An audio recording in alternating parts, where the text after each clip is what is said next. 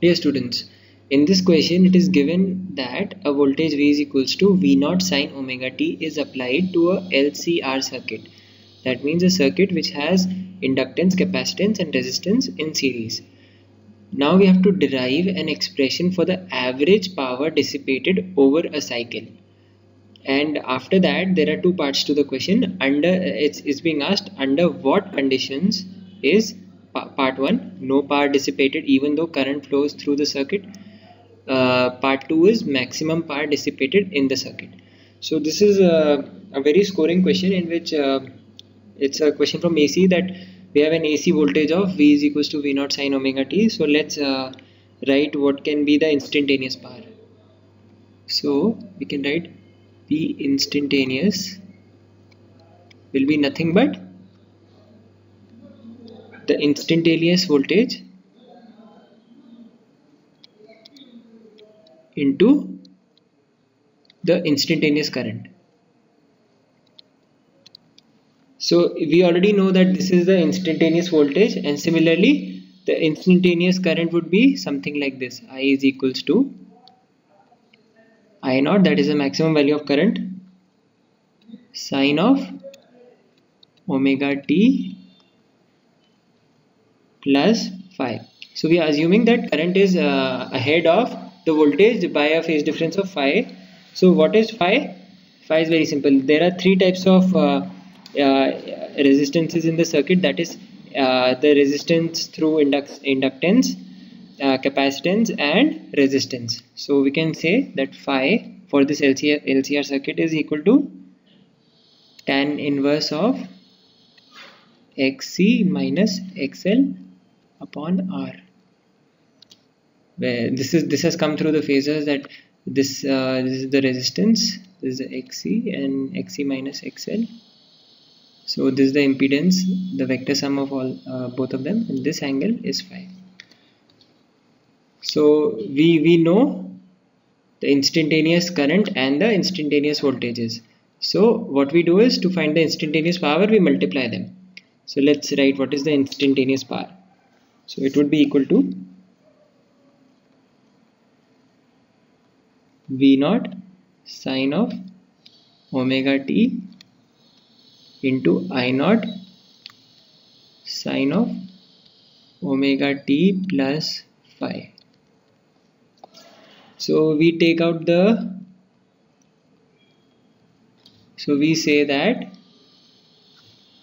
power is equals to V0 into I0 sine of omega t into sine of omega t plus phi. Now in mathematics we already know the identity for 2 sin A sin B. We will apply that here. So when we apply that, we'll get P is equals to V0 I0 by 2, and the 2 sin A identity will follow. That would be cos of phi minus cos of 2 omega t plus phi. Now we already know that this is a constant, and now this is the instantaneous power. Now the average value of a cosine function is 0, because a cosine always oscillates between 1 and minus 1. So its average value will be 0. So if from this instantaneous power, if we wish to find P average mathematically, so we can write it is the P average will be equal to V0 I0 by 2. Average value of cos phi will be cos phi only because it's a constant, whereas this term would become 0. So we'll go to the next page. So we have found out that the average power dissipated in this LCR circuit is nothing but V0 I0 by 2 cosine of phi. And always remember what was phi. Phi is nothing but tan inverse of XC minus XL upon R. Over here we can write this also as V0 by root 2.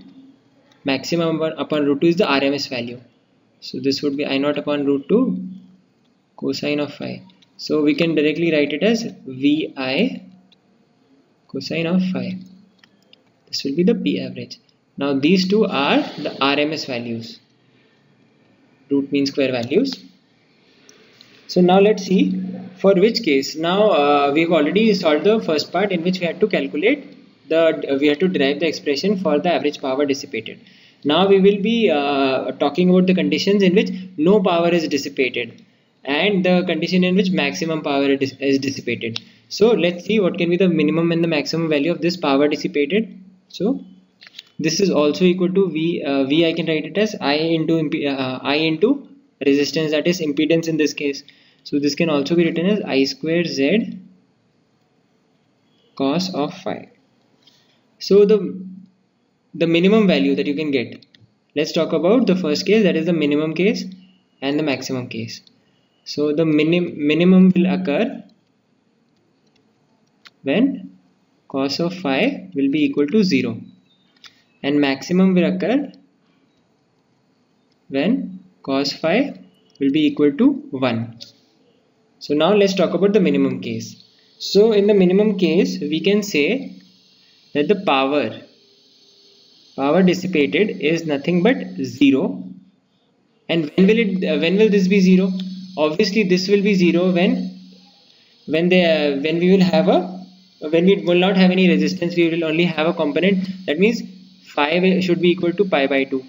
Now when will phi be equal to pi by 2? When there is no resistance, it is a pure LC circuit. So this will happen for a pure LC circuit. That means there is no resistance, there is only inductance and capacitance. That is when the current that will flow will be known as wattless current, because there is no power. So power is measured in watts.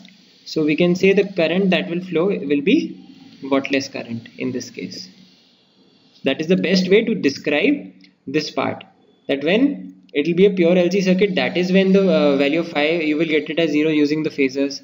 When there is no resistance and you only have XC and XL, obviously the angle between the phase difference would be pi by 2, and that is when you can say that it's a pure LC circuit. There is no resistance and the current is wattless current, and there is a minimum power dissipated. Now let's talk about when will it be maximum power dissipated. Now for maximum power dissipated, obviously the angle should be, if cos phi is 1, the phi angle should be 0 degrees or 0 radians. So for 0 radians it has to be a pure resistive circuit. So we can write here, this is the case of pure resistive circuit, and in this case the power dissipated will be maximum, and that maximum power dissipated will be equal to I square into Z. So this will be the maximum power.